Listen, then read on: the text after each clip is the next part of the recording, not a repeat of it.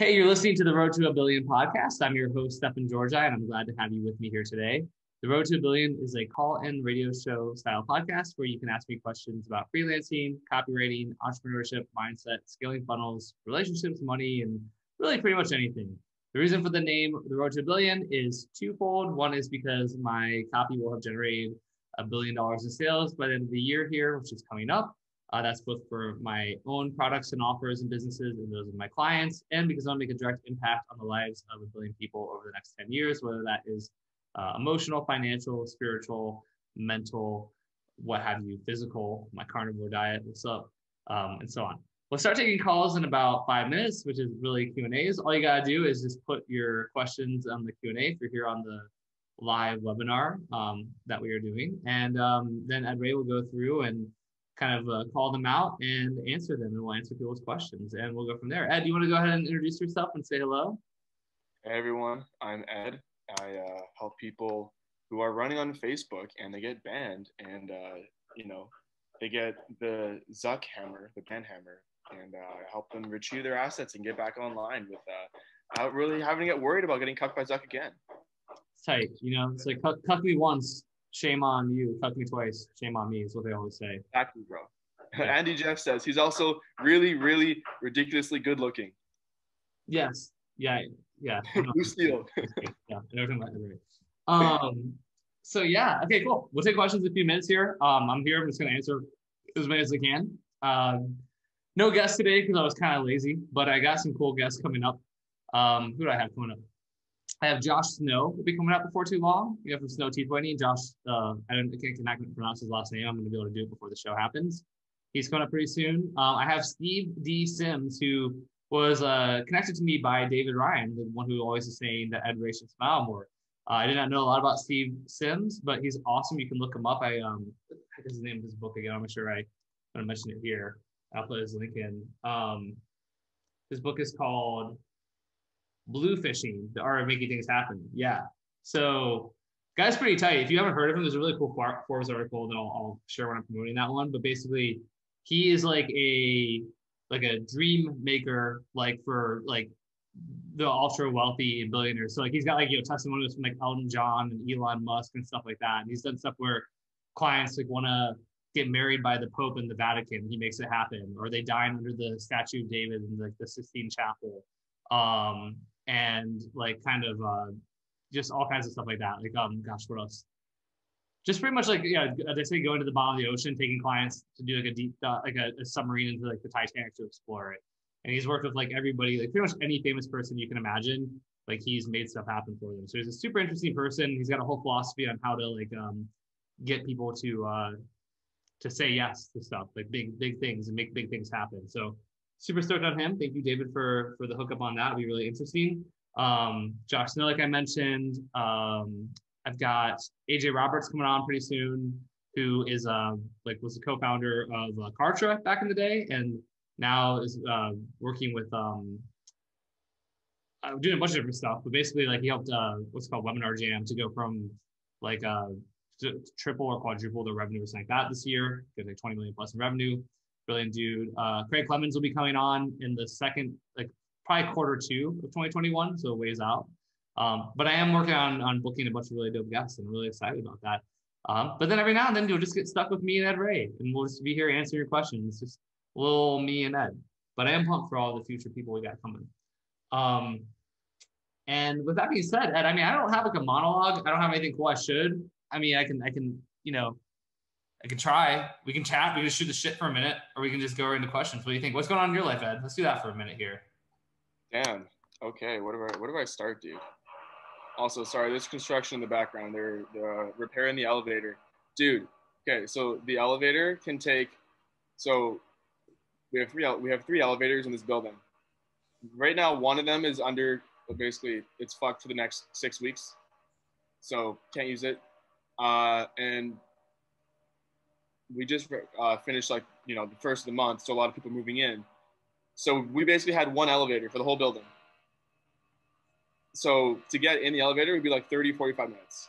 Plus COVID rules where you can only have 2 people in the elevator at a time. So anyway. Yeah, that's not fun. Not fun for anyone. That's not fun. Uh, Well, that's really interesting. On my end, I went golfing yesterday. It was good.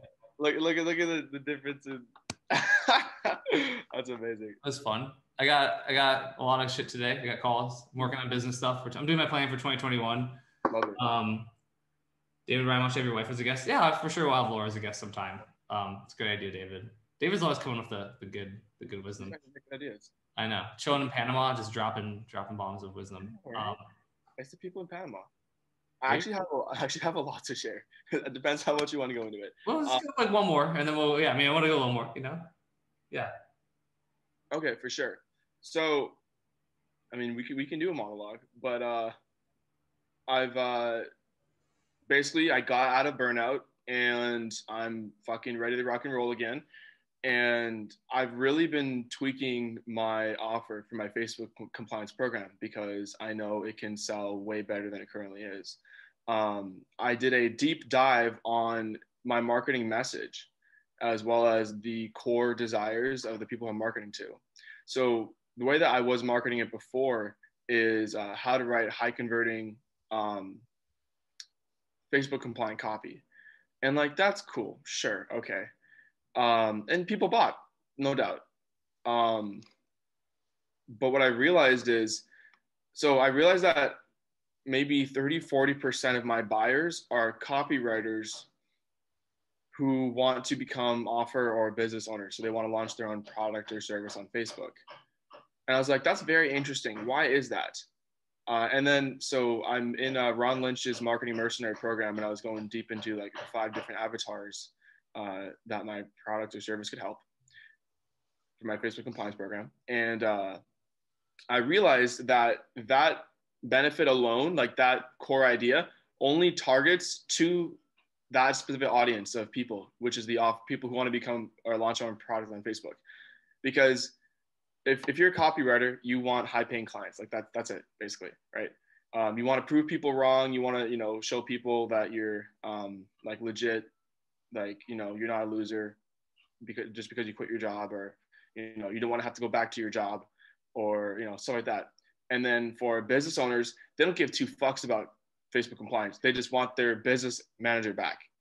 They just want to get back on Facebook, right? Right, Stefan? So, and actually, I'll talk about that in a second. But I realized that I'm missing the mark on these 2 other angles. So what I'm now doing is I have multiple different offers. So for business opportunity, basically, so for copywriters, I'm basically going to market it as I'm going to show you how to get high paying clients stop getting overlooked by clients, basically charge an extra 1 to 2K for every single sales letter that you write without having to do really much anything extra. Also how to get paid $100 to write 5 sentences per Facebook ad. It's like really like, that's really sexy, right? But I wasn't marketing it like that before because I do teach that in my program now. That's one thing. And then the other thing is for the business owners, I now have like 3 options. I'm going to have $1,000 option, say, hey, buy my course. You can do it yourself. Done with you would be, hey, you want a bit more hand holding, I will go through your copy, like all of it, and you get my course. So you can go through the course, you can take your time, but I'll be there with you. So if you want feedback on your sales letter, I'll have some for you, or your ads or whatever. So they'll get a few consultations. And then the full 25K package is me with my new business partners, where basically we do completely done for you, where we go into people's accounts because we have some connections inside of Facebook, where we can find out exactly like the real reason why your stuff gets shut down that Facebook doesn't actually show you. And we can pinpoint exactly what that issue is. And then my partners will basically completely make your account, what's it called? Basically ban proof in a sense, where like basically your personal government being, like you as an individual in the eyes of the government, is tied to your Facebook stuff, right? We basically show you, like, are able to help you cut that cord. So if anything happens to your assets, you're completely safe. So like if you keep getting banned, there's a very good chance that you will personally get banned or blacklisted from Facebook. and you won't be able to advertise again. So we help prevent that. And if you've lost your business manager, we help you, give you the exact chat script, exactly what to say to get your thing back. So you get your business manager back. And I also do done for you. I completely overhaul all your copy and everything to make it Facebook compliance. So that's $25K. So that's like a new thing I'm doing, which I'm really, really excited about. And I think that solves a huge need in the market that few people are even talking about and are even able to solve. I mean, I like the 25K package because I think that's super alluring. I mean, like for, Laura's got some cool stuff going on right now, but like if that doesn't work out, it's saying red, like, we'd consider giving you 25K for that, or she would, which would be me helping her probably because it's like, a big upfront investment but for a lot of business owners where they're, if they're cranking along already. I mean, I think all of them are good, but I like the tiers, and I think the done with you, done for you. It's always a really proven model. I mean, again, but the best is like your 1K offer almost becomes like a lead gen for people that you're trying to get into like the done with you or done for you. We really want the done for you more than anything, right? But it's really just like a 1K lead gen. But it's a great lead gen because it's like giving a ton of value, and obviously people are like, gonna like be able to take that. And if you're a copywriter, you can, like to your point, charge more, like, so a new revenue stream is a way to add value when you deal with other clients, all that kind of stuff. And then from the perspective of like a business owner, it's like some of them just want to do it themselves and like want to know the secrets so they can teach their team.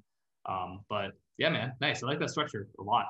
Thank you. So if it's cool, I want to kind of share the thinking behind it so people can get a lesson from it. Is that also cool?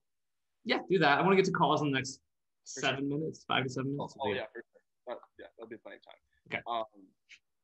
So the way that this applies to you is in your business, where can you give better customer service and give your clients and your people better results faster? How can you go above and beyond to ensure that they have a great experience, not only working with you, but also feel amazing about referring you to their friends and family? So I was like, okay, what do the business owners really want?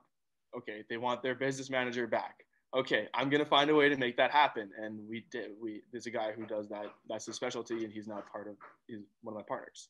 Okay, cool. So now that I have those assets set up, now let's sell it, right? So in your business, where are you leaving money on the table by not offering a higher tier option? Because there's always gonna be somebody that wants to pay more for higher access, higher services. And if you're, if you're a copywriter, I don't want to say just a copywriter, but if you're a copywriter, it's like, okay, well, how does it apply, right? Like, we all know that sales letters are like the most expensive thing, or webinars usually the most expensive thing that we can sell. Okay, sure. So then now the question is, how do you add even more white glove service to that? And instead of offering just a sales letter, you can offer an entire campaign saying, hey, you know what? I definitely recommend, you get 3 with this, so instead of charging, I don't know, what do people normally charge for sales letters? Like 5K?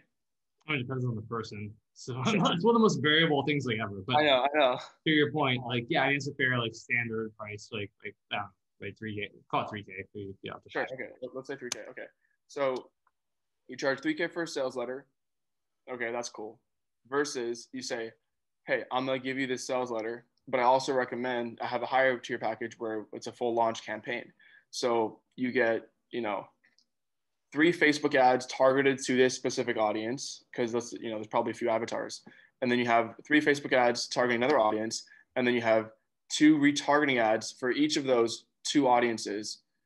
And each one of those 2 ads are handling objections as to why they didn't click or buy or whatever, right?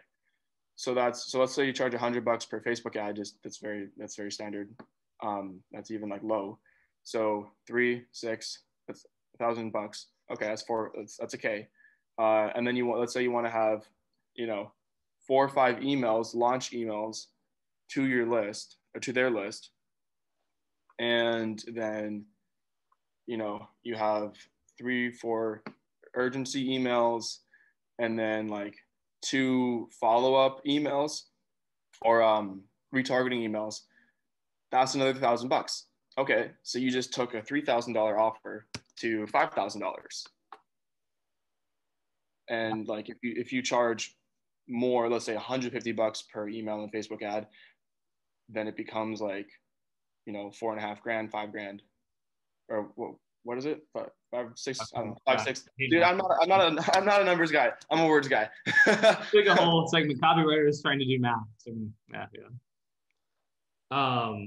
Yeah. So Ian Pettit says, I've been thinking about this, and it seems like you want to make sure that the higher tier package doesn't take more time per asset, such that your dollar per hour doesn't end up being lower overall. That can be true. But if you think about it as well, I'm going to counter argue that is a good thing to have in mind, and make sure you're charging enough to make it worth it. But also, if you don't have that gig specifically, think about how much time you're spending / wasting on prospecting, dealing with clients, flakes, writing samples versus, okay, you got the gig. So I'm going to put that in there too.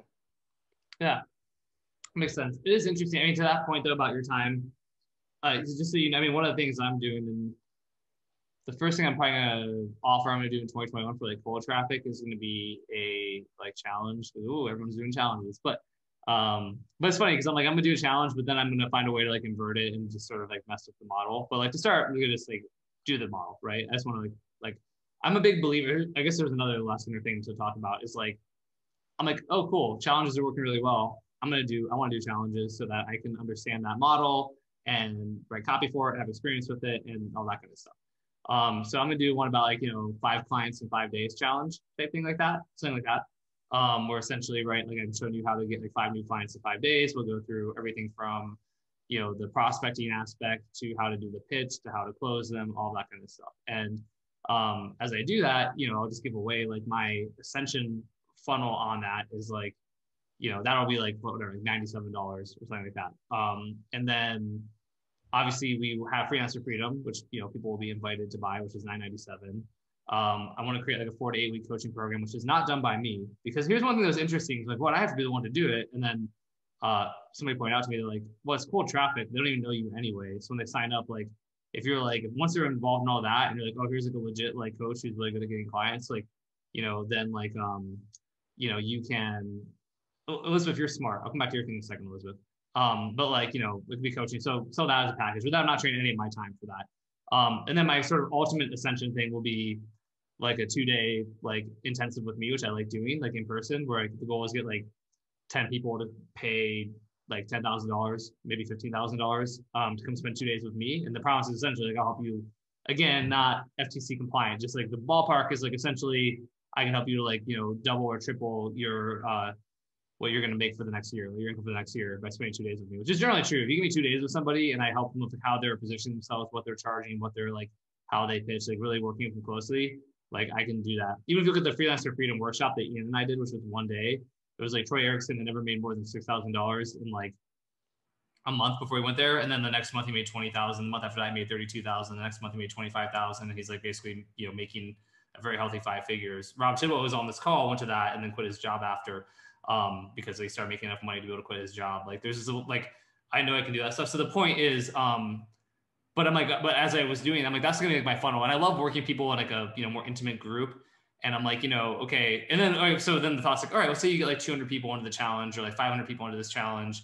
And, you know, they're freelance, or the people who work with clients, can they afford to pay you 10,000? And say, well, most of them can't. And that's fine because most of them shouldn't do this. I only want people who I know I can truly deliver on. So it's about kind of filtration and the right people. I'm like, and then I'll break into like payment. Like we can do 2 payments or 3 payments or whatever it is.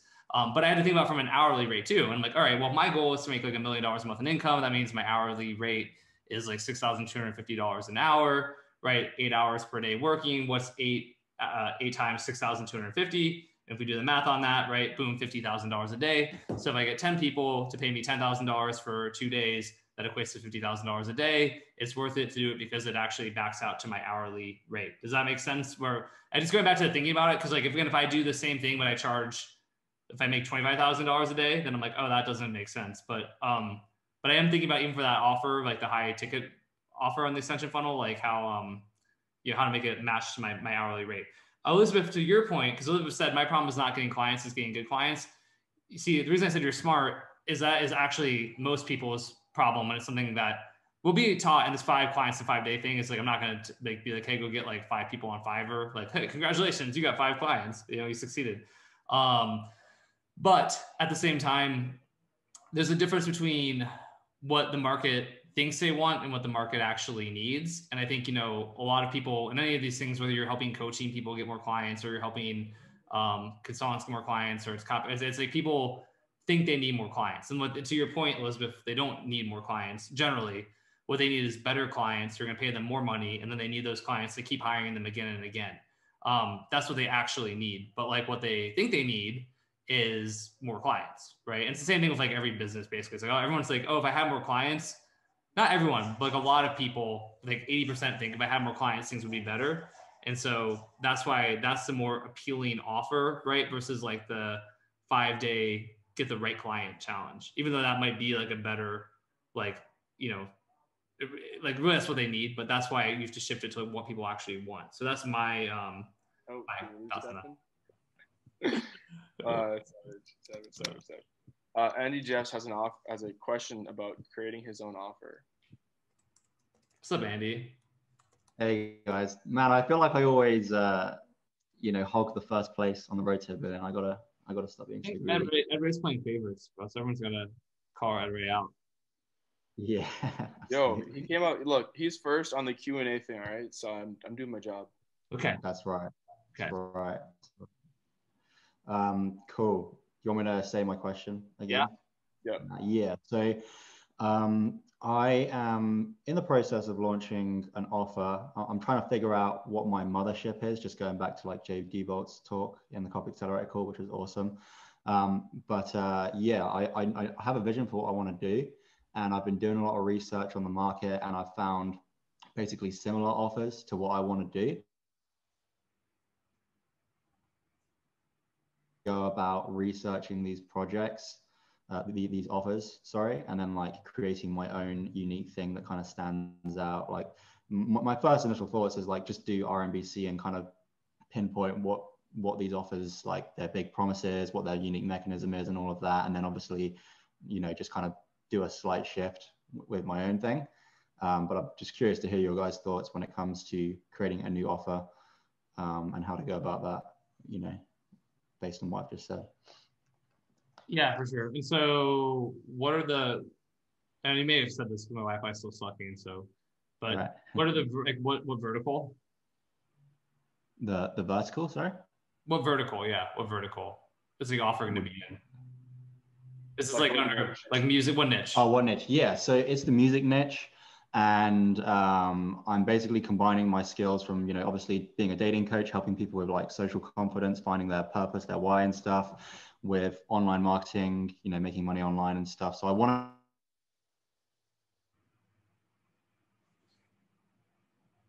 build more confidence, influence, and recognition. So what I'm seeing a lot in offers that are similar to what I'm trying to do is like the big promise is usually based around like build and monetize a loyal fan base. I think if I was to give you like the first promise that comes off the top of my head from like my research, I feel like it would be like build and monetize a loyal fan base kind of thing. Like that's kind of, what I'm going for. Got you. And by the way, people saying that I should connect to my hotspot, I can try that. However, I don't get very good reception at my house because I'm like up against the mountains. So that might not work. I'm not in the place. So for people in chat, that's why I'm not connected to a hotspot, because I'm not in a place with it become weak. Okay, so monetizing a following. Okay, and how have you done that in the past, like so far within the dating niche? Is that no, that's the thing. So I'd have to kind of take on some of my musician friends as like a case study and get them some outcomes. But I am working. I'm starting this with a business partner. I got in contact with a guy from the Justin Stefan Talk Coffee Group who helps musicians with email marketing, and he's making musicians money right now. So I kind of have some help there in terms of showing results and stuff. Got you. So cool. Think about it. So I mean, so yeah. So what do they really want? What are the musicians? What are their hopes?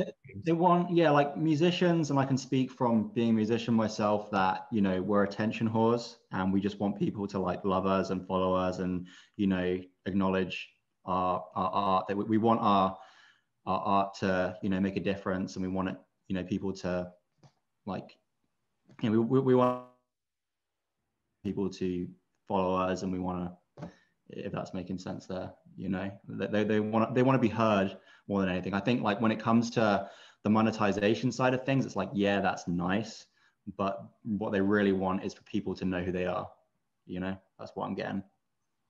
Yeah. And so do you think probably would it be like an info product around this to start, right? Or like a training? Yeah, I mean, I've already got an idea for like a lead magnet that I could start promoting, and you know, I'm going to build an email list, a YouTube channel, and then probably a Facebook group with this, and you know, diversify on different platforms as I go along. But I think some kind of like info product / lead magnet to start with. But what I really want to do, and I think it'd be the coolest thing would be basically emulating what Copy Accelerator does. Like, I don't know if you watched JD Welt's talk that he did the other day, but the whole mothership idea, like I feel like my mothership idea would probably be some kind of like coaching program, and then, you know, there'll be different marketing assets underneath that, you know. Okay. Yeah, we just wrapped up Andy's question. Basically told him start high ticket and descend from there based on his email list and adjust his offer based on feedback. That's it. Cool. Makes sense. Cool. Let's see who has a good question. By the way, please give a thumbs up on the question that you like the most, and I will take that into consideration when choosing what to get answered next. Next up is Lorraine asking about the challenges of being a copywriter. Hey, Lorraine. Hello, I am so glad you're back, Stefan. Yay! For now, we'll see.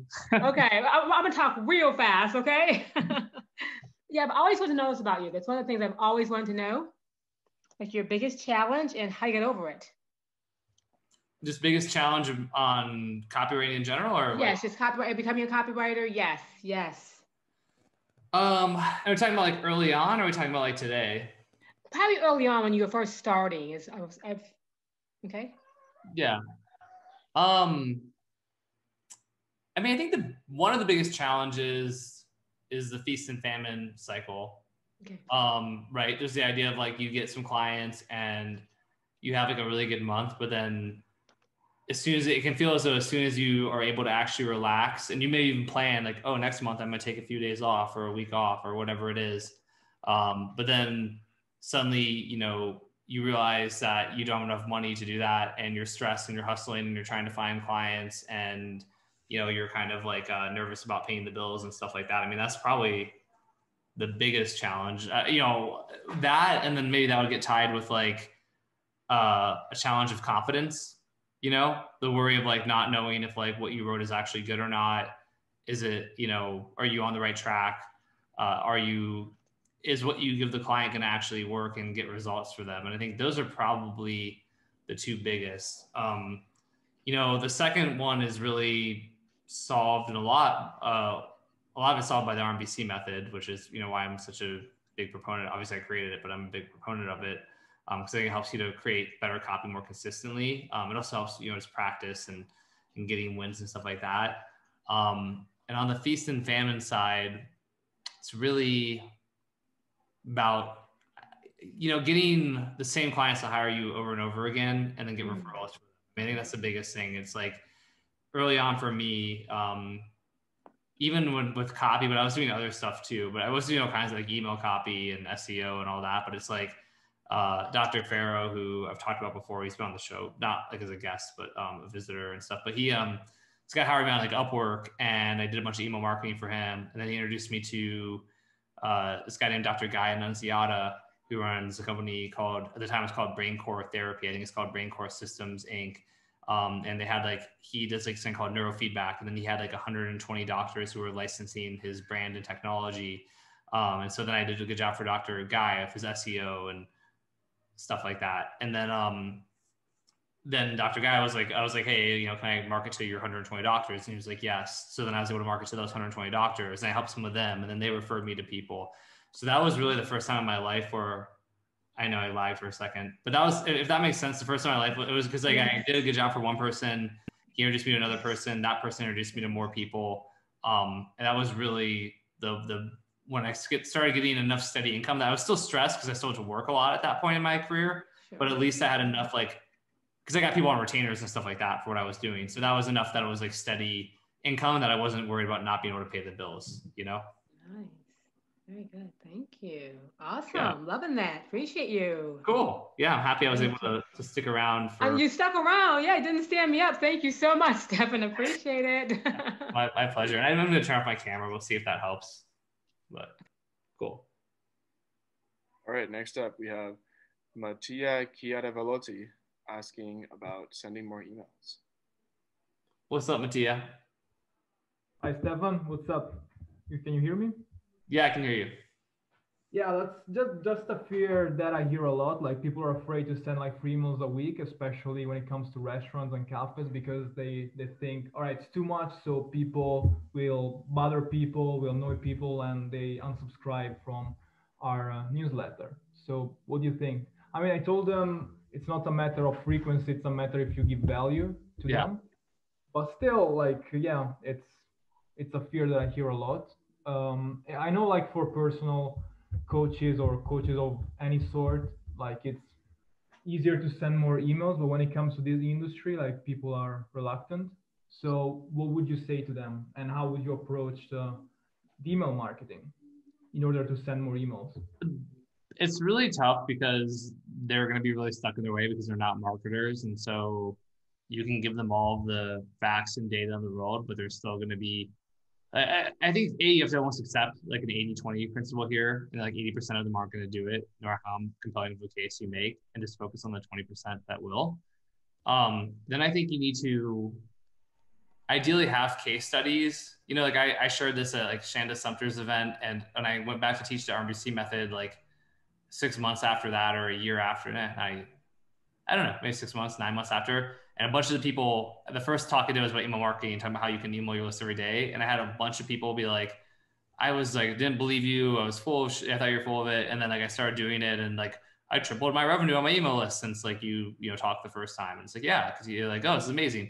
So if you can have a couple of case studies of like other restaurants that have done that and show, the results they got, then I think that's really helpful. I think the other thing to look at, or, is probably just be like, hey, totally get it. Let's just try this for, 2 weeks and see what happens. And if let's track the unsubscribes, let's check spam complaints, and then let's check, if there's a measurable way to track ROI on this, more people coming through the door, or people like responding, or engagement. And like, I think if you kind of give them let them make a micro commitment to it. Like, okay, let's try it for a week, and then let's just see if what you're saying is true. And if it's true, then I will not push it anymore. We'll go back to doing it, once a week or whatever it is. And if it's not true, then, let me kind of keep going, because this is like proven. So probably that'd be my biggest one, besides like case studies would be great. And then like micro commitments.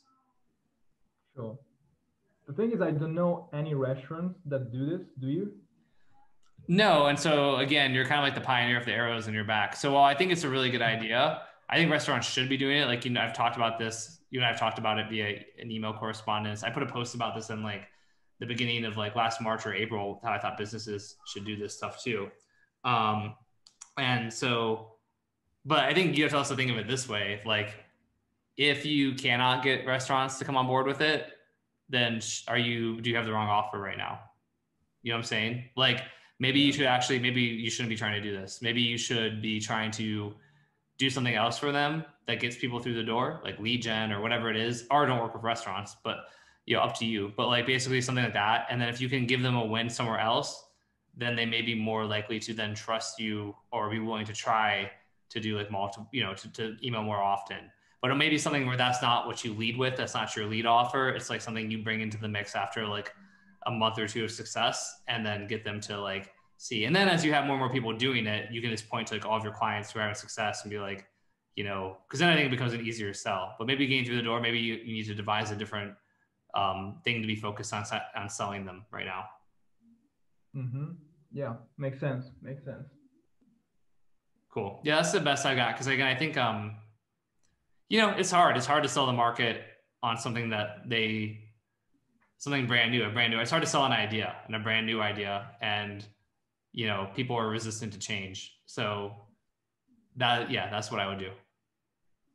Sure. I mean, even if it's for now, it's like they're okay with one email a week. So I think I'll go for that. And then if we can prove that that works, we're going to increase to 2 or 3 emails a week. So, and let's hope this can turn into a case study. So we'll see. I'll let you know. Yeah, for sure. Cool, man. Well, yeah, keep me posted. Thank you. Thank you very much. Thanks. All right. Next up, we have a question from Nick about up and down productivity. What's up, Nick? How we doing? Doing better now that my Wi-Fi seems to be okay. Knock on wood. Good. I'm glad I got the good Wi-Fi, Stefan. Hopefully. Yeah. So the question I asked was, I have a lot of really good weeks in a row, and then suddenly it'll turn into good days, bad days in terms of productivity. Eventually I get my shit together and I'm back on being focused and disciplined, but then eventually I end up back in a rut and I have to break myself out of it again. So you and I together have talked about, like when we were in Vegas last week, talking about diffuse thinking versus focused thinking. Yeah. And like the thing that I think I go through a lot though is during those diffuse thinking periods, I feel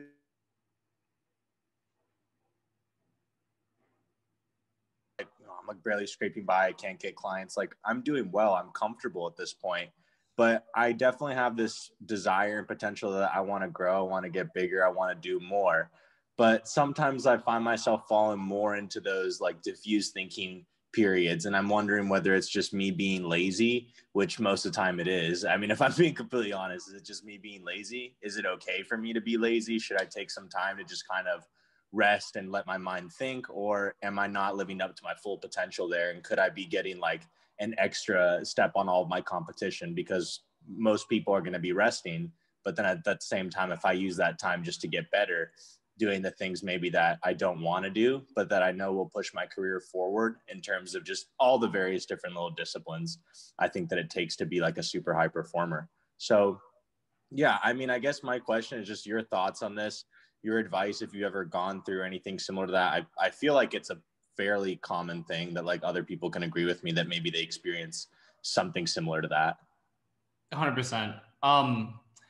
Yeah, I mean, I've talked about this with Can We Do a while back, and I think I wrote an email with the subject line, like the paradoxical nature of downtime, which is that I think, you know, the paradox of downtime is that it makes you more productive. I think that is absolutely true. If you're, you know, your body or your mind or whatever is like, we need a break, and you constantly deny it that break because you're like, I should be doing more, getting better, getting ahead, is you may get some incremental gains in the short term, but then you're going to hit this burnout mode where your body and your mind are going to win out in the long run anyway. And you're going to erase those gains because instead of just taking the weekend off or taking like a few days during the week where you sort of are quote unquote lazy, but then come back revitalized, you know, you're going to reach a burnout where it takes like a month or longer and you don't like, you know, and you're going to suffer more because of that. So I think that those periods are important. I think that part of it is, yes, you probably are doing some diffuse thinking when you are taking that downtime. But I just also think like, if you look at where you are at your age and you look at like,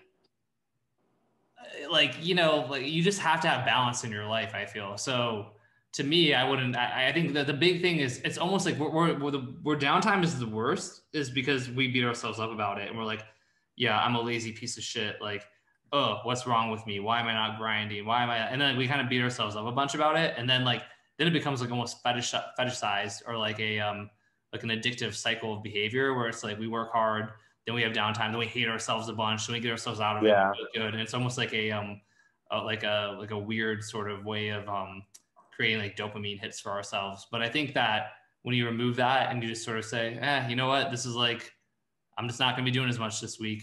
I really think that that's how you manage. I think that's good. If you just embrace it, say, all right, cool. All right. So it goes, you know, like if this spills into, you know, next week and I've got stuff to get done, I'm not getting it done, then I think I really have to maybe, you know, at that point evaluate. But if it's like if I just feel like I need a few days to chill and that's what my body and my mind are telling me, then, you know, I'm just going to do it. So I think you should just embrace it. Yeah. I guess it's just like having control over that ability to just like, hey, I want to chill out. Because sometimes when I say control, I mean both angles, like especially just on the side of when it starts, it sometimes lingers past a couple more days than I'd like for it to. And I guess the big thing for me is wondering whether, you know, a lot of times it turns into me watching movies or just kind of like fucking around on YouTube or whatever, or just, you know, just doing whatever I really like to do outside of that. And it's not like I have a burning passion to do these things. I happen to find South Park funny. Like I like comedy. I like laughing. So I like doing those things, but I always wonder for the side of, okay, you know, especially going back to what you said about, you know, my age. So, I mean, just for context for people that are outside of this, like I'm 21. So, I mean, I've already seen like decent amount of success at 21 for copywriting, which I'm not like at all trying to like brag about. I mean, it's just to kind of give context. Like I've done well. But part of me also always asks that question, that what if for the next like year or two, you kind of just only focused on copy. And then after that, once you come out of it, you're 23, 24.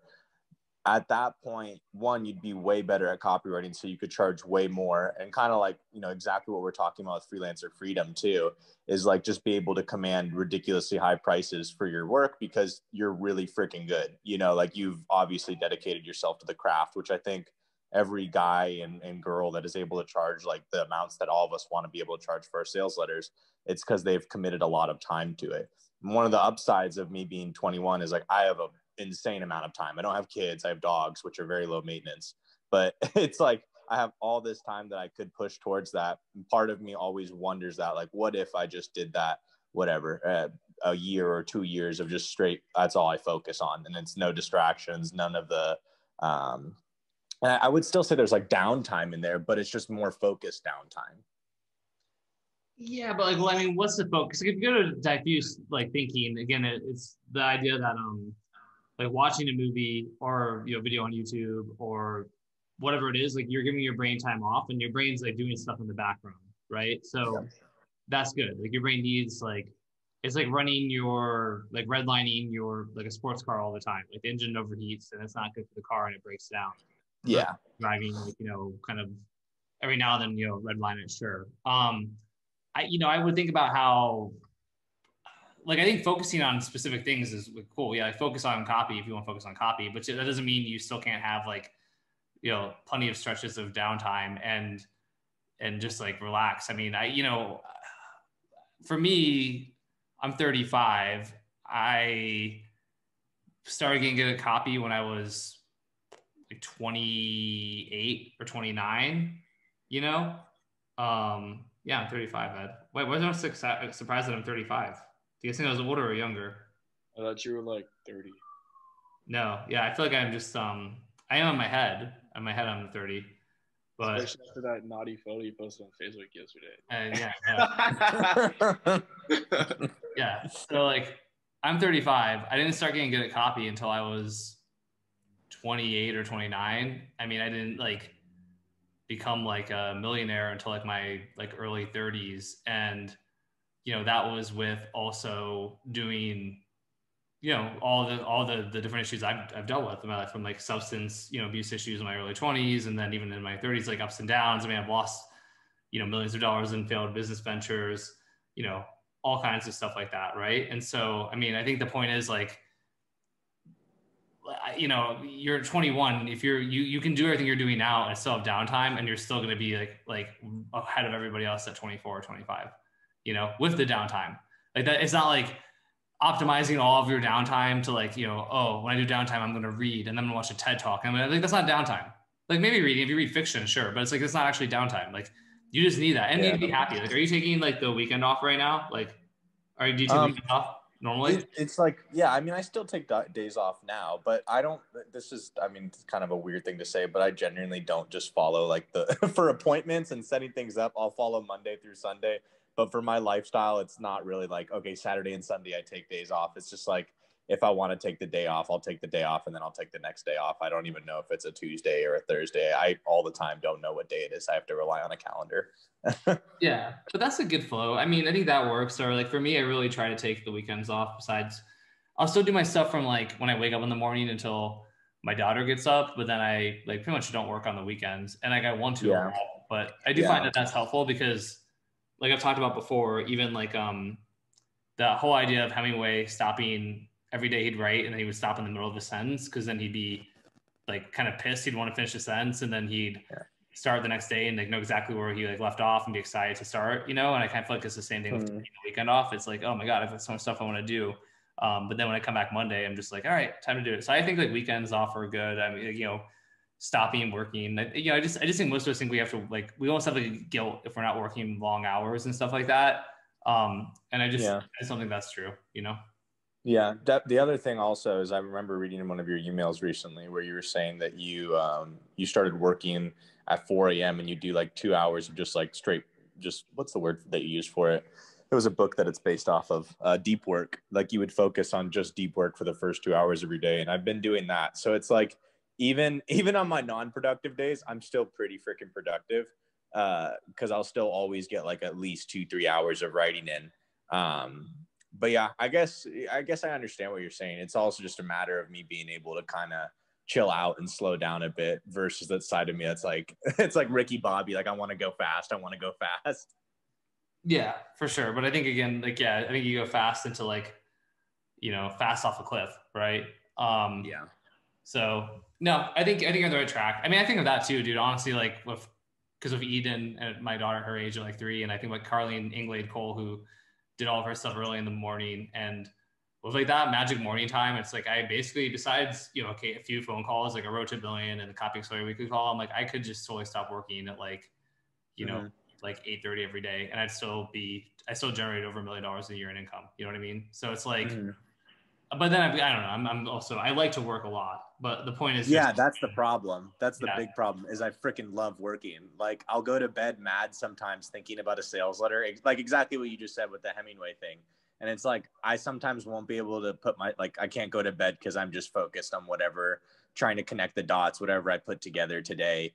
And the problem is that I really, really, really like it. Like the research side of things is so fun for me, and being able to piece everything together and like basically wrestle with the idea that I'm trying to create for this sales letter or for a VSL. Yeah, 100%. But I mean, I think that's good. So yeah, ultimately though, I think like just embrace it and like, you know, kind of force yourself to have downtime. Because again, the other thing, think of it selfishly and greedily too. Like not only will you be more productive, but like Sam put in the chat how if she doesn't take weekends off, her ideas suck. I think the same way. Like it's like every time I actually take a few days off and I'm like laying by a pool or if I'm on vacation or whatever it is, I get like all these really good ideas. Like the idea for that reality like a TV show that I want to do like kind of came about because I was like sticking around. Like a lot of my best ideas come when I'm not actually working. And it's like if you don't give yourself that time, then you're gonna deprive yourself and your clients of all kinds of ideas, including ideas that could potentially change your life and get you way further ahead than, you know, everyone else is who's your age. True. Alrighty, well, I'll take it to heart, man. Sweet. Awesome. Good question. Ed Reay. Beautiful. I think you turned off your camera after I turned off mine. Bro, it feels weird that I'm the only person with a camera on. It was nice because then people at least had a visual. Make you at a dinner party, dude. No, that's fine. That's fine. We're going true radio, you know, radio station mode today. Gerlin, if you miss my eyebrows, look at my freaking photo, dude. Who we got next, Ed? I'm thinking. Okay, you think? Use that brain. Yeah. Don't ask me to do math though, please. Cool. We got a question here from Gerline. Gerline. About a potential client. If this was like a legit radio show, then I would have like a thing that was like a version of like the Jolene song that when Gerline we played as like a sound effect before Gerline come on every time. We probably at this point, I'm surprised that no one has done an actual like cover of it with how many people sing the song with my name. There's still time, you know.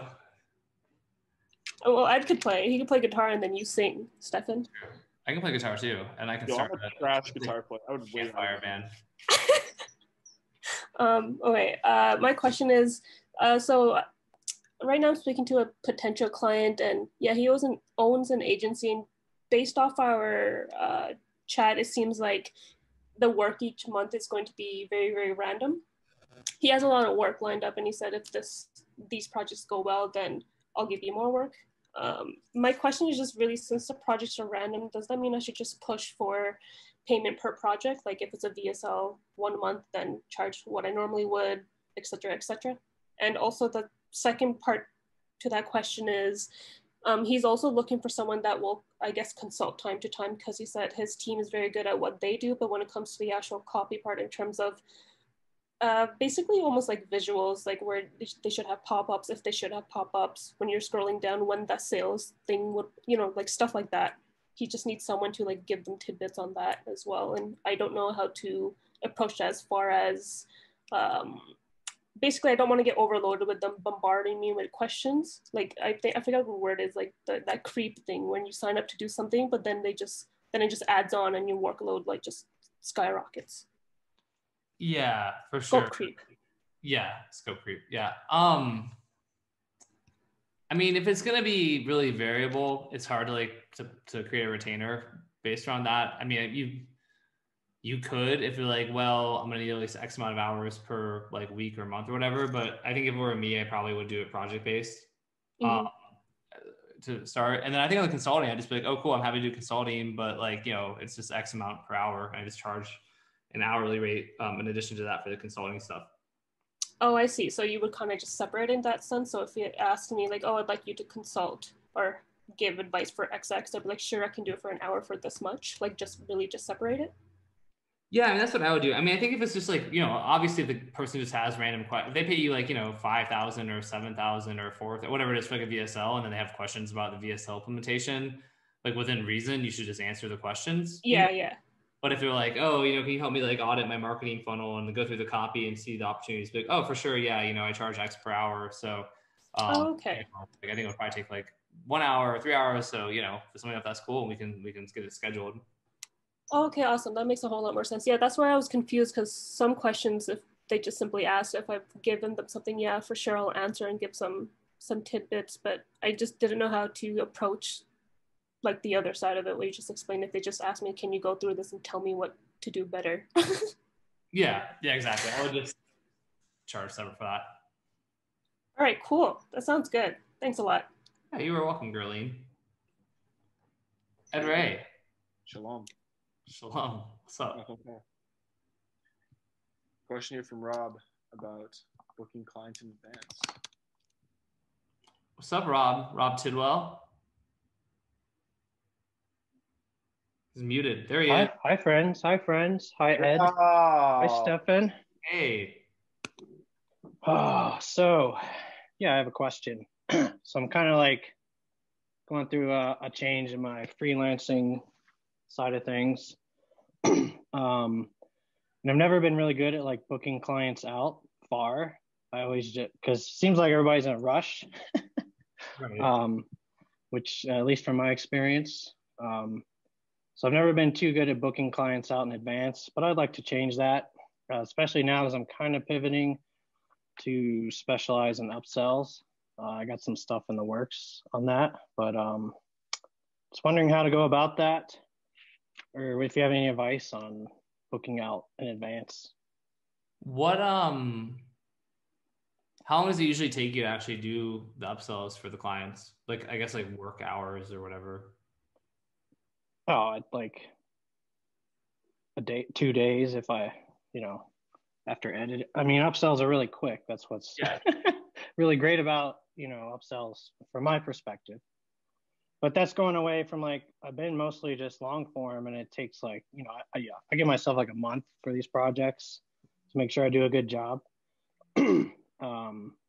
So I'm kind of transitioning, and then I get close to the end of the project and I'm like, oh, now I've been lucky because I've been working with like the same clients keep coming back, but I'm like, in the back of my mind, I'm a little worried, like, well, what if they stop launching products or whatever? Right. Yeah. I mean, I think that based on that, I want to like, I'd go slower than fast when it comes to like, you know, booking in advance. But I mean, if you can, upsells are a little bit tough because I think people do have an expectation that they can get done faster. Right. So True. Do you say like, how long do you tell them right now that the turnaround time is gonna be? Do you tell them 4 weeks, or is that for long form that you tell them 4 weeks? Oh, that's long form.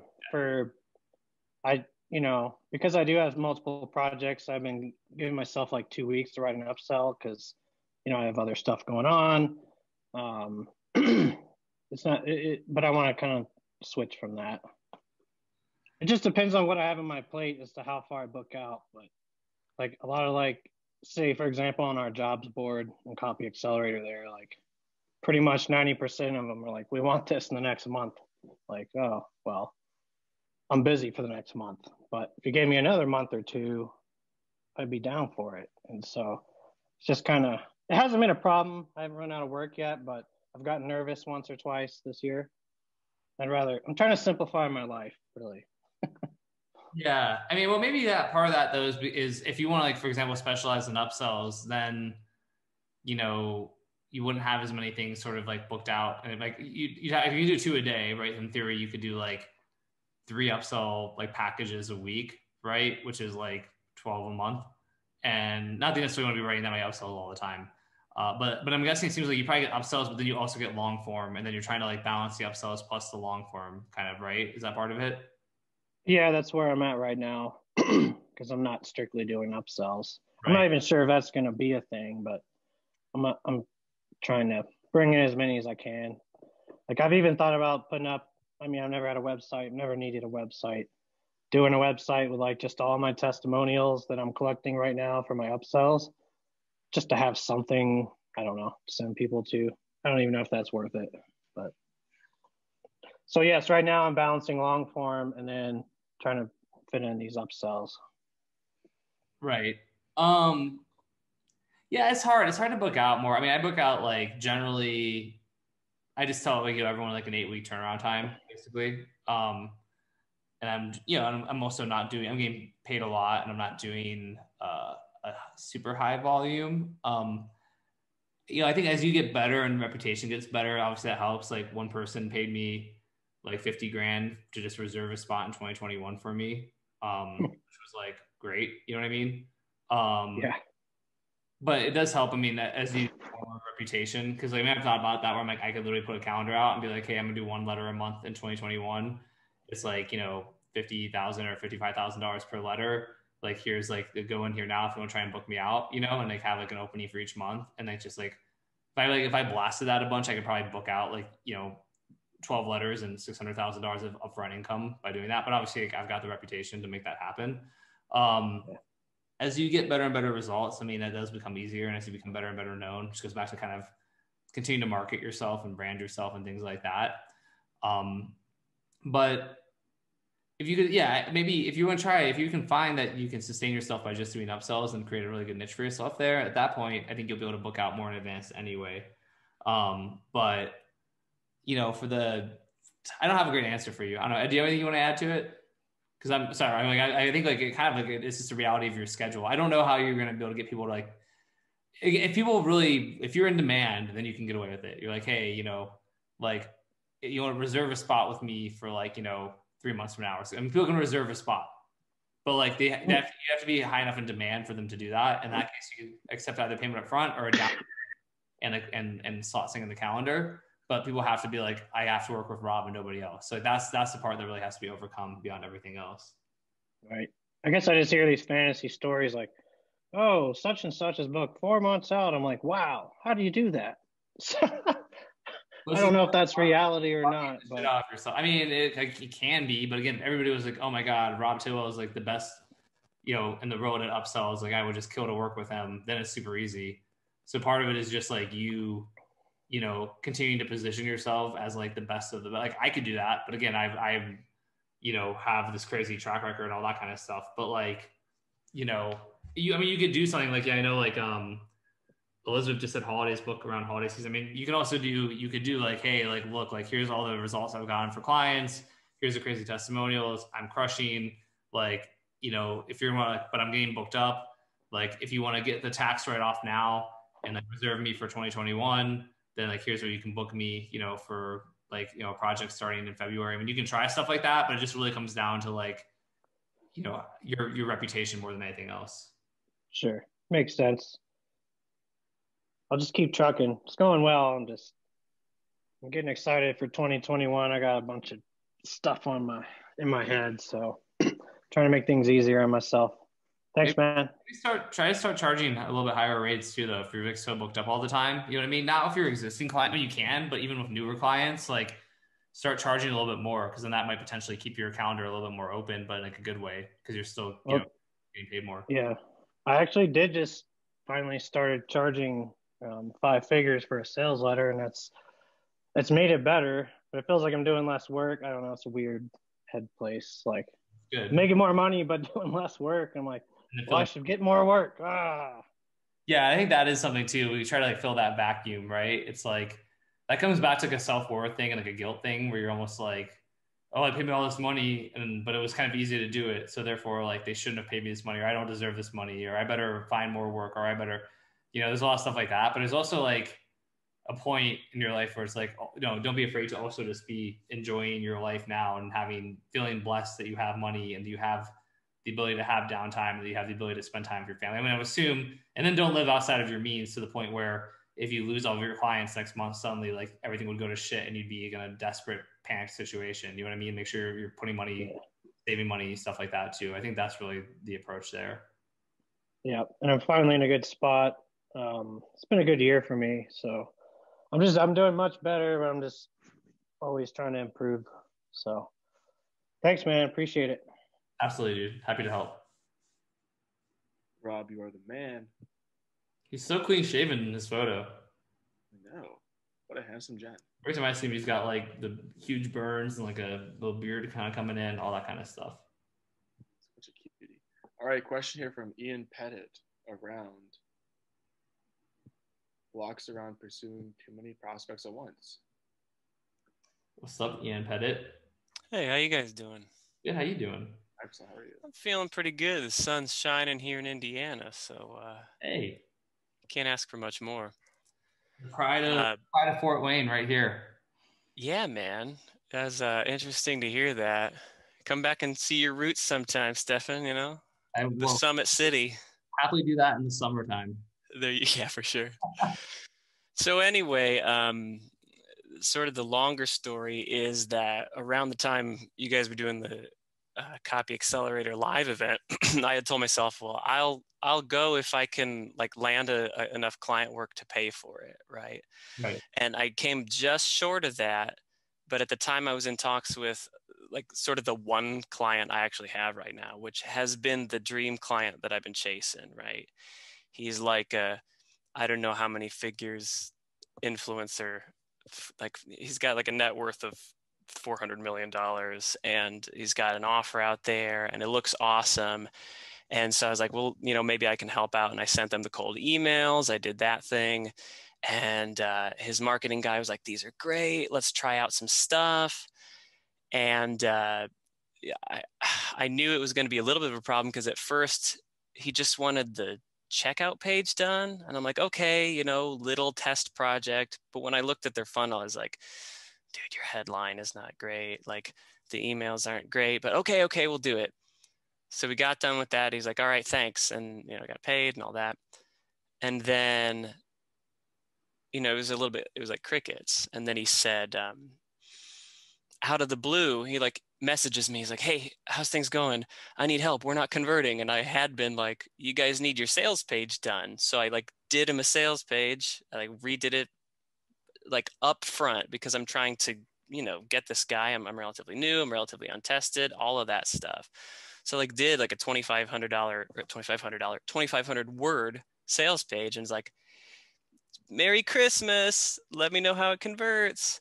And it's again, crickets. And so on the one hand, I really would like to have that on my resume as like, I got these guys, increase their conversions rates, get a great testimonial from like a big name, because that's like a major foot in the door for, that's like a powerful testimonial. But at the same time, I'm having these long gaps of communication. I don't know if I should just say, hey, listen, dude, like if you don't want to work with me, please just tell me, and give up the chance to have that whale client testimonial, or if I should just, and again, to the main part of the question, which is that like, when I think about taking on lots and lots of different clients at once, or putting out lead gen stuff and then trying to do that all at once, I'm really nervous about over promising and then under delivering because I've got too many irons in the fire, which is a tendency I have. So I'm just trying to avoid that. So, how do I balance that? Is it worth it to give up the opportunity for that really, awesome client testimonial because I want money now? Yeah, I mean, I think you can do both, though. I don't think you need to just wait around for them. I mean, I think you should continue, like I think some people in the chat as well. But I think, following up is really important. Like it's just like the bigger the client is, the more they have going on, and the busier they get and the less responsive they can be. I mean, it's just like a rule, and it's not necessarily anything like, personal to you, or that doesn't, that your copy's not working or anything like that. It's just that they've just got a bunch of, stuff going on. So I think like, I wouldn't like give up on them or even send an email, like an ultimatum type email. I just would follow up like, hey, checking in, how'd it go? Let me know. Would love to work with you more in 2021. And just follow up with them pretty consistently. I think that's cool. And I think as you're doing that, yeah, like again, I wouldn't just sit around waiting. It's like I would go out and get a few more clients. I don't think, it has to be something where you're like, oh, I guess I better go overload myself with clients. It's like I would just go out and prospect and try and get another, client or two, and ideally take some, if you want to take like one-off projects on it, so you can sort of like just do work that then you get through. And then by the time you're done with that, if this dream client happens to, turn into like a retainer or something like that, then you still have flexibility. I don't think you need to go get other, like, don't go replace that with like crappy small retainers, but I would definitely be looking at, getting a few more kind of gigs, but don't overload yourself. Just get a couple. I mean, if you're not doing anything right now, then getting one or two more clients would be, manageable and bring money in today, and it'll be beneficial. You don't need to go get like 5 or 7 or 10 and overload yourself. So don't look at it in such a binary way, I guess, is my advice. Right. Because in the meantime, because I was like, well, I've got to do something. So I had started working on like, sort of like my personal media platform, as it were, building a website and trying to have a platform to put my blog posts rather than just on LinkedIn. But that's not even really money later, certainly not money now. And money now is kind of where I'm at. So yeah, I'll, and I think that part of what's disappointing is that there was a lot of sunk time cost in researching to get that voice down, right? And so I have a few other like people that I've been on their email list for a long time that I'm thinking, well, I could probably, Todd Herman is one, Bedros Keuilian is another, even sometimes like Grant Cardone, who's emailing all the time. It kind of seems like, well, it almost might be the kind of team who would take on, but the cost of trying to get down their voice in advance, I think maybe it's just daunting. I just need to get over it and give it a shot. So. Yeah, I mean, I think so. And again, I mean, just looking at, most of them are going to hire you for like a few test projects anyway. You know what I mean? So it's not like you have to like, I know the voice stuff, but it's not even a sunk cost in it. Because again, if this big whale client might come back to you and like, and be like, hey, I've been super busy. Sorry, but like this converted great. We finally tested it. What can I do? Can I put you on a retainer? I'll pay you $10,000 a month, or, like all that stuff can still just happen out of the blue. You know what I mean? That's true. So it's like not like a sunk cost. This is like a delayed. For now, it's a delayed ROI. Now if they come back, I'm like, I don't want to work with you. I'm too busy. Like, all right, then I guess it was a sunk cost. Well, even then, sure. Something got better. But I just sort of think, I guess like, it also depends on like the kind of clients you want to work with. But it's like getting the voice right for all of them, like that. Are you overcomplicating it sometimes when you could just write copy for people? Like, I don't know, like I write for, like, how long does it really take you to get their voice right? Yeah, exactly. Well, and I think that it sometimes I read the emails for one or another guy and I'm like, that's like, okay, but there's a certain, I feel like if it's good email copy, it's all got the same kind of feel to it. It's conversational. It's got like a attention grabbing headline. It's the zebra email, right? And so if you can write a zebra email for one person, writing it for another is not going to be that different. And if they come back and say, hey, I wouldn't say the word bro or whatever, that's like a tiny change. So yeah, you're right. Yeah. Awesome. Cool. Hopefully that Cool. helps. Hey, Yo, thanks a lot, man. Can I add something to that? Please. For sure. So I'm like rereading your question again, and one thing I'm seeing is your phrasing. I'm worried I'll end up over promising under delivering.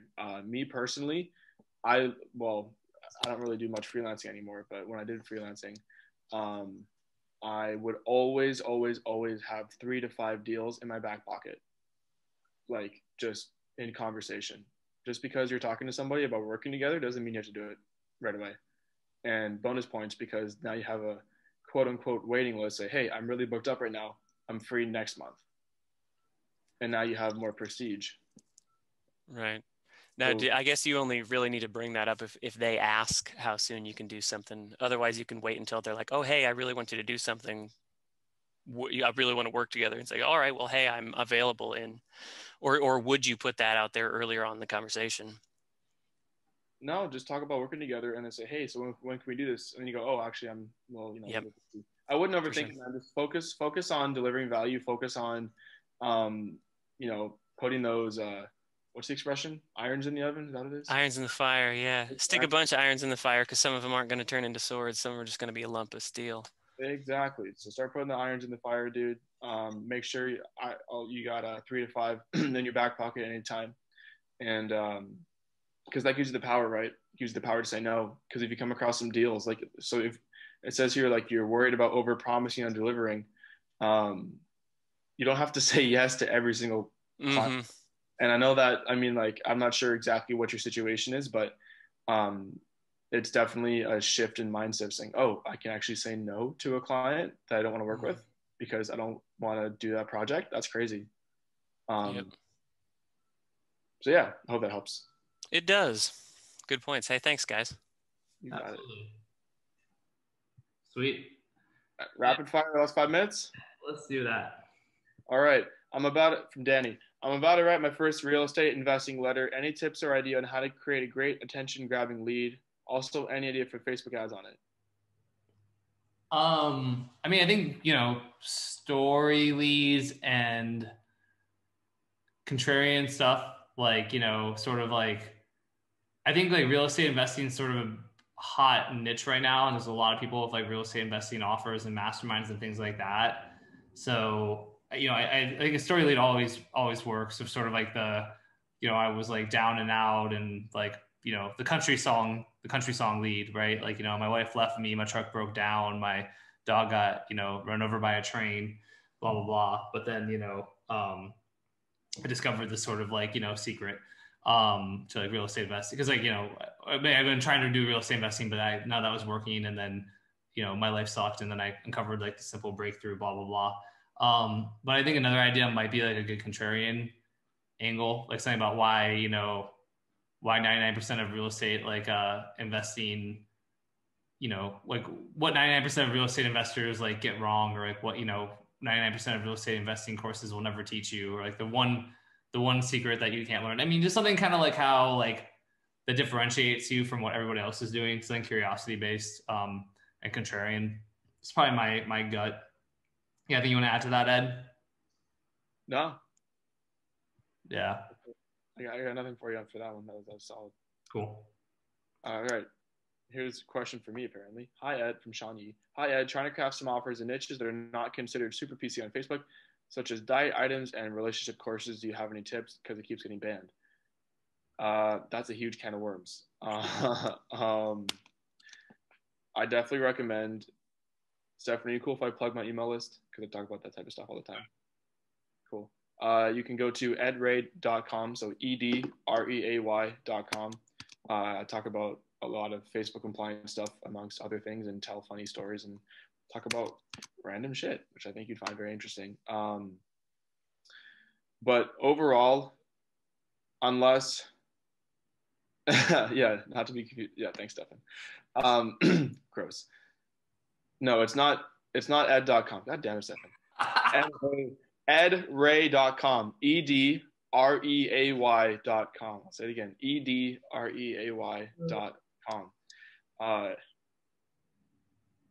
I definitely suggest being first of all, seeing what other people are able to market, that's one thing for sure. Because you can market diet items and relationship courses. I've seen a lot of people do it, not a problem. It's more so how you do it. One important takeaway is it's not what you say, it's how you say it. So yeah, that's that. Sweet. You want to do one more? Yeah. Trying to get as many I know we're up against it, but from Sapanta, what's a definite way to 100% validate an offer that you're slapping up? that you're what up? Slapping up? Yeah, I guess putting together. Right. Yeah. How do you 100% validate it? I mean, can you 100% validate it? But you can, if you're already putting the offer together. Fuck. I mean, it's kind of a loaded question. I'm trying to think about how the best way to answer that. I think selling it before you fulfill. That's what that's like the standard advice. I mean, not a bad way, but like, yeah, sort of like create like a landing page for it and like run ads to it and see when people like click the add to cart button. Basically, that's like the classic kind of response, which makes sense. I mean, it's probably the best way because if people are like reading the copy and clicking the add to cart button on it and they would buy it, then you kind of know like this has legs. Follow-up question from that person. Would you consider a LinkedIn connection list an email list, and would you extract the emails and start an email automation? Is that even legal? I mean, I don't think it's like, legal in terms of, it's kind of gray, I think. I know people have done that kind of stuff, but I don't want to give advice on that because I wouldn't be emailing people unless they ask for it. Don't get fucked by GDPR. Every time I get emails from people who I didn't opt into their list, I just hate them immediately. Yeah. It happens like once every month or like once a month, like somebody just starts emailing me if they're like news. Even the content's not bad. I'm like, just like, let me like F this person. You know what I mean? So I don't know. I think there's better ways to get in contact with people than that. For sure. Funny story. I think when I was in grade 6 or something, there was this girl who used to bully me because I was fat and I had man boobs, and she said I had custard tits. Anyway, that was really sad time for me. So I went to all the freaking spam websites and stuff and put in her email. So she was subscribed to like 30 to 50 different just like random mailing lists and like porn sites and stuff. It was hilarious. That's a little vindictive, but also funny. Yeah, Laura did that. She was at Target Vegas like a year ago. And some guy was like staring at her getting out of the car and like left a note on the windshield that was like, just like, hey, like looking for a, good time, like, I don't know, some super sleazy note and like left his phone number. And so she was saying we went in and did like a bunch of like lead gen stuff where it's like, I'm looking for like a mortgage or like I'm looking to go back to college or just all that kind of stuff. And just like fucking put the guy's phone number and like all of those who's like we just got blown up with people cold calling, offering him like chances to go to online college or like how to like, get a loan or a mortgage or stuff like that. So it's kind of fun. Savage. Yeah. Yeah, I saw David about Alan Forrest Smith. So no worries. I appreciate you checking. Dude, come on, two more real quick. There's only two in the Q&A. We can do them fast. Come on, we can do it. All right, Chad Fallman. I came for the hardcore nudity, but stay for the Q&A. Question: what literature would you recommend or direction would you give to someone brainstorming an offer? I know it must meet certain lifestyle criteria. I mean, it kind of depends on the offer, though. Are we talking like what niche or category are we talking about? Like, you know what I mean? I can throw together a little something, Stefan. Go for it. All right. Number one thing is, what do you want your life to look like? That's the number one question. That's the only thing you got to think about, really, in terms of at least how to get started with it. It's who do you want to serve? Who are you passionate about helping? What skills do you have that you can offer? And what information do you know that other people need? And how much work and effort do you want to put into this? Like most people go, oh, like, I want to work, 20 hours a week. It's like, okay, cool. But what kind of work do you want to do? Do you want to be coaching people? Do you want to be just doing straight up sales? So if you want to do straight up sales, then you would probably have a recorded high ticket program and you just get on the phone and enroll people in your program. Or, if you love writing, maybe you do a newsletter. Or if you like writing but hate deadlines and consistency, like yours truly, maybe do books and then you just launch them whenever. Or maybe you're like me as well and you really enjoy being on video and camera and being a performer in a variety of different ways. Wink, wink, nudge, nudge, say no more. Then you do, you know, video trainings. That's what I do. All my programs are launched. Well, I have one is launched via video training. I record it and I sell the recordings. Right. So that's really something to look at. Hope that helps. Sweet. What's our last one here? Well, we got two. Okay. So you got me thinking from James, what's the best way to get into the spiritual niche of copywriting and marketing? And how's the exchange of energy there? Meaning how much does it pay? Yeah, spiritual niche is pretty good. The best way would probably be the same as everything else. I'd kind of, I mean, obviously like going to events and things like that, but like that's hard right now. But, you know, getting on those types of lists, like emailing the owners of the different offers, kind of sharing like your, you know, giving them some copy like for free that you wrote for them and being like, you know, feel free to test it. And if that goes well, I'd love to work with you more. It is a mediocre market as far as how much it pays. There's a lot of people who are really into like the spiritual stuff or like law of attraction or like new age manifestation who don't actually manifest all that much money, you know? I was going to say, these are most of the time, like from my experience, this is like people who like want to feel better about themselves. Like, oh, money means nothing. Money is just paper, but it's like they're living in a shack. There's also a lot of like broke ass psychics where you're like, you know, you're a psychic, but you know, can't use your intuitive powers to make money. You know, it's like, but that I do know people who carve it out there, but you're just going to find, I feel like every time I hear somebody in that niche, they're like, yeah, they said that I wrote this for them. And then like, you know, if it does well, they'll give me some money. So they're trying to get like these performance skills. Like they, you know, I mean, think about it. Like if you want to be like, who are the top health people? I'm like, here's a ton of people. Here's the top financial. Here's a bunch of people. Who are the top survival? Here's a bunch of people. Who are the top like biz op? Here's a bunch of people. You know, who are the top, here's a bunch of people. Who are the top spiritual? I'm like, I don't know. So it's like not as big of a niche, right? Like it's not like there's, you know, numerologists or whatever, like, you know, that sort of spiritual. There's stuff like The Secret obviously did quite well, but I'm not saying you can't write in that niche, especially if you're passionate about it. But it's not like a massive, like super lucrative niche. I mean, you really will have to probably go through a lot of BS clients to find a couple of good ones. I will counter and say that, as you know, from personal experience, if you go with the spirituality niche and say you dive into, let's say, you know, middle-aged execs and corporate people who have lost meaning in their life and are burnt out and hate themselves, that's a good niche to go after. Yeah, and if you're creating an offer, that's different. But if you're trying to write for clients, I mean, I just think that as far as clients go, there's like a ton of like whale clients in the spiritual niche. Yeah, exactly. And you can definitely, I think you can probably find people in the spirituality niche. I know personally, like if there was like a solid spirituality thing where like they take you, actually one of my buddies was telling me that there's this like guided, basically it's like a week long and you take like 4 or 5 different types of plant medicines, aka like, you know, like ayahuasca and psilocybin, etc. You take 4 or 5 of them over the course of a week. I think it's like $5,000 or something like that to do that. So like there is money in it, but it's very, very niche, and it would probably be in the higher ticket rather than in the low ticket stuff. Yeah, 100%. Okay, let's go to the last. What was the last question? All right, from Elizabeth. Are paradoxical questions the same as fascinations? No. I mean, they could be, but paradoxical questions purpose is to open the prospect's mind and shift like a paradigm so that they're more willing to accept either the unique mechanism of the problem or the unique mechanism of the solution. So like, for example, when I'm doing like a carnivore offer right now, and it's like, if fruit, if veggies are so good for us, why do almost all kids hate them and we have to force them to eat them? And you're like, oh, yeah, that's true, right? Why are so many poisons made from plants, but very few poisons made from animals?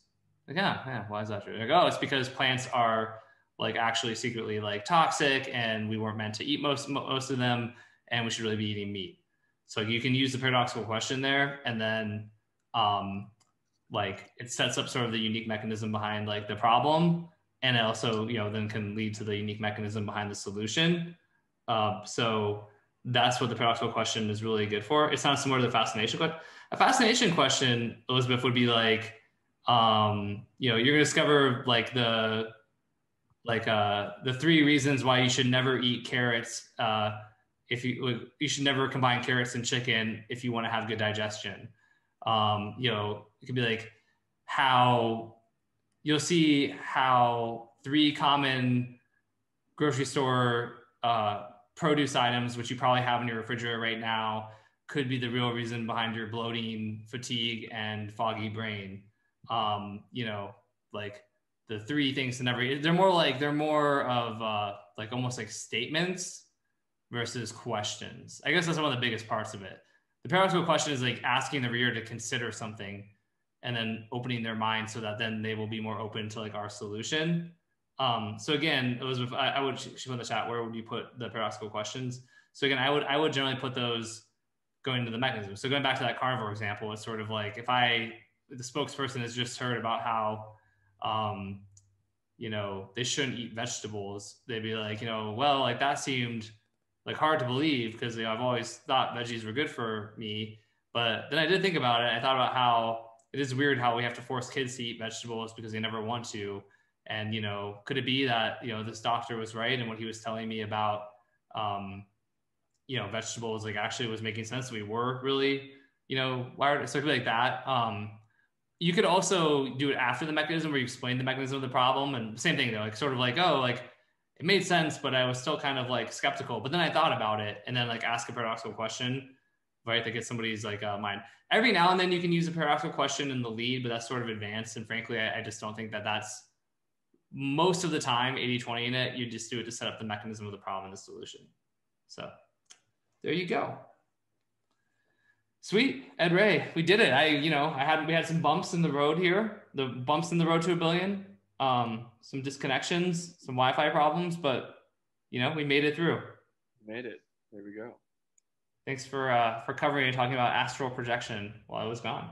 Hey man, you got it. Yo, people were asking if I can do like a Q&A or like an open call thing. I think I might do that at some point. Cool. Yeah, do it. I'll also just totally give you a Thursday. This will be the road to $1 billion with Ed Reay if you ever want to do that. So you can do that. You figure it out. I would be down for that actually.